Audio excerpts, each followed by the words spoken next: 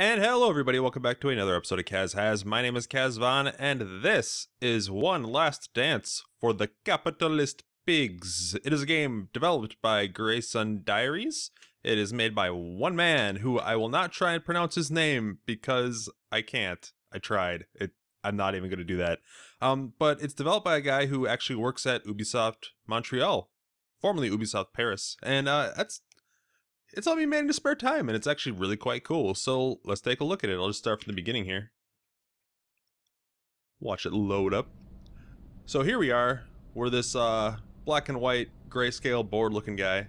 He's lounging around watching television. And the game is based upon a group of pigs who control this town, basically. Some of it is still actually in French, but that's okay. He's bored, watching this television show. I'm not going to spoil the story so much, but essentially, it's a television show featuring the poor people of the community and giving them a chance to turn their lives around by winning this show. And so now his television is telling him where it's broadcast from, because your character's motivation is to get rid of those pigs, because he's disgusted by the idea of that television show. And hopefully, it'll let me get control. Here we go. So here I am, in my apartment. As you can see, it's very low poly, but pretty decent texture. I mean, I think that's going to be the new kind of thing that we see from indie titles, is with the prevalence of Unity and such, it'll be lower polygon, higher resolution textures than something of like a PlayStation. But I don't know, it's kind of cool. It looks nice. It's really wildly colorful, but it's pretty coherent overall. But anyway, here's our first little no, I never even saw that before. Here's our first little tutorial. We have to get out this door, and it's basically a puzzle game where we need to go up to these little panels, hit action, and you can see our little hands shuffling up the side. And it's kind of weird how your perspective shifts as you try and climb up. We can jump. We have that, like, it sounds like Quake. The Quake jump. I like the Quake jump. That's always interesting. And then we spend a lot of time actually sneaking around. So this is really just kind of the tutorial. So my goal is to hit this button to open up the door. But this game is only an hour long, so I'm not going to go too far into it. I just kind of want to show it off because it's been on Game Jolt for a while, but it hasn't had a whole lot of plays, and I think it deserves a lot more attention because it's pretty darn well done. So now we're kind of in the open world, and we get the late title screen. It's pretty neat. I really like how it is low poly, and there's a lot of right angles, but the way it arranges all of the buildings relative to one another, it's like kind of wacky and weird, and it's really cool. So there's a lot of jumping puzzles, a lot of traversal kind of puzzles, which is another reason why I don't really want to go too far. But it's pretty neat. I like the story as far as I've seen. I haven't gotten... I believe the game is an hour long. I've gotten about 45 minutes in. But here we go. We raise that platform just by hitting this button. And it lets us know. So basically we just got to go back here. Whoop. I wonder what kind of shoes he's wearing. It sounds kind of like when he lands. Wearing some boots or something. Some hard sole boots. But here's this town. It's really bizarrely... Everything is just very strange. And like wildly colorful. And that's the television studio, I believe. So to get there... We can talk to this chicken if we want. This is a shop. And this guy actually echoes some of the undertones of the game. Hello stranger, and welcome to my shop where we find everything but only what we need. Hello, I don't see any shelves here. What exactly do you sell? So this is the first reasonable shop you find, sir? I guess. Allow me to explain.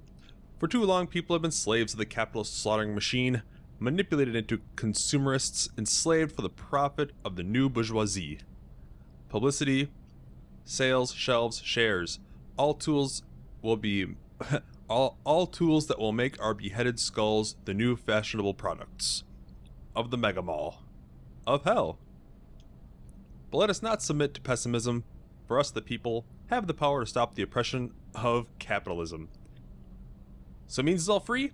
No, it means I'll only sell you what you need. There are no shelves, no publicity, no sales. Exactly. So it's a shop with nothing in it. It's kind of a commentary on the, I don't even know exactly how that works. It's really strange, man. It's like got undertones of communist ideals and like very drastic capitalist ideals, and it's very, very strange. So here's the bar, I believe. Yes, it's the bar, and there's a dance floor. We can get down if we want to, but I believe to continue, we actually have to stay up here.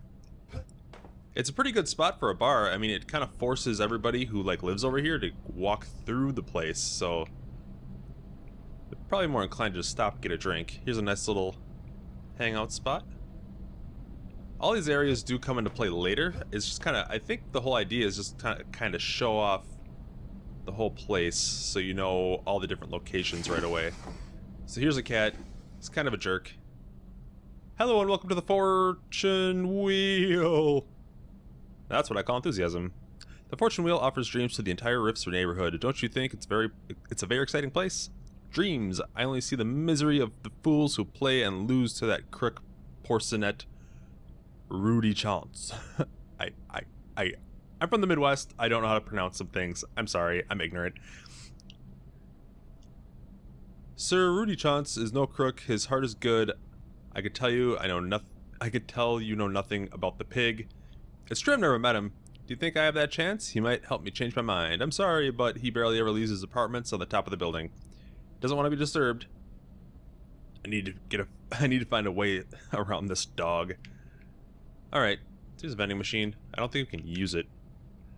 Let's see. So here's the pigs. Surfing the internet. Can't tell. I think it's a... Oh, I can't read that. Is it like friend book? Some kind of Facebook analog.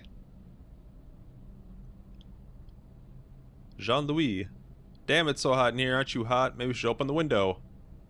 It's been 5 minutes and you'll tell me the window is open and we're gonna be too damn cold. Come on, we're dying here. It's like swimming in Sarah's double espresso. I could feel half my body. I think I'm starting to melt. Whatever. I just really love, like, once again, low polygon, but it's still got a lot of character to it.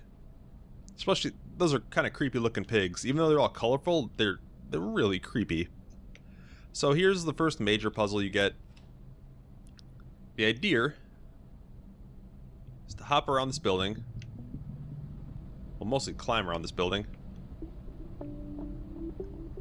And I just like that you can see your hands just like, ooh. That's how climbing works. Oh. Faceplant there. Alright, now where do we gotta go? Oh, we gotta jump. Over here. Climb here. Then we get to hang over the edge, and our perspective falls back. It's very, very weird.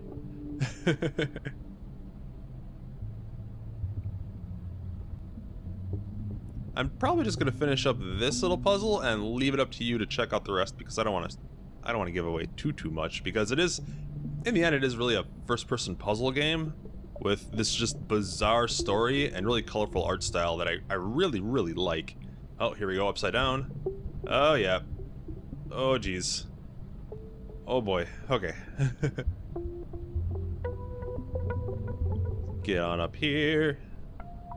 Slide over. The platforming I've experienced so far is not too difficult. Anything like long jumps, you can usually just make it, so as long as you go full speed and just jump at the last second, you know. There hasn't been anything just like super difficult. I think it's just to make traversal a little more interesting rather than be like a huge challenge. Let's see, kind of precariously hanging off the edge of this building. Let's find our feet. There we go. Get up, man. Get up. There we go.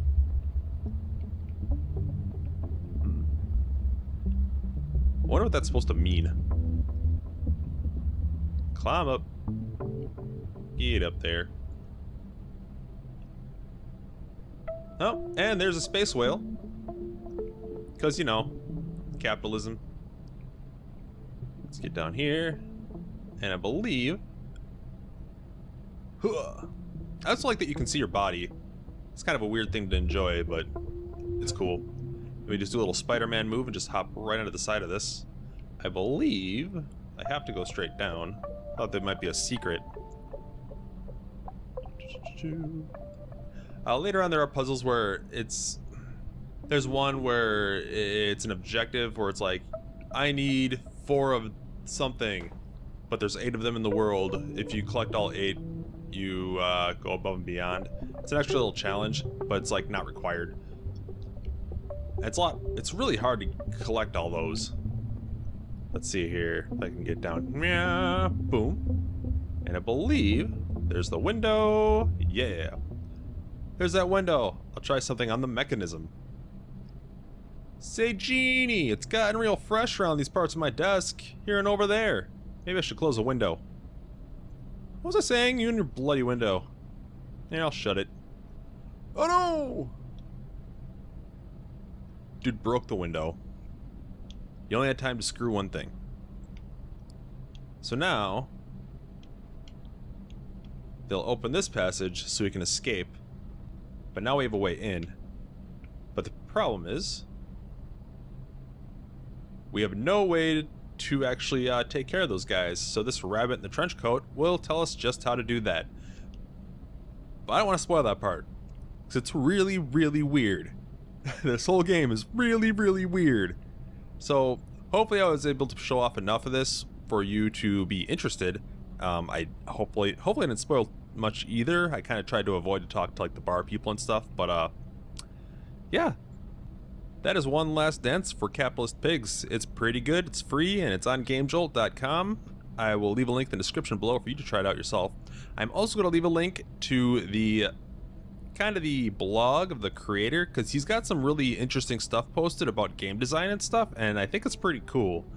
I don't know, if you're into that kind of stuff, you might want to look at it. So, thank you very much for watching. I'm going to hang out with my my television and my, I don't know, he kind of looks like a pedophile rabbit. But thanks for watching, and I'll see you next time.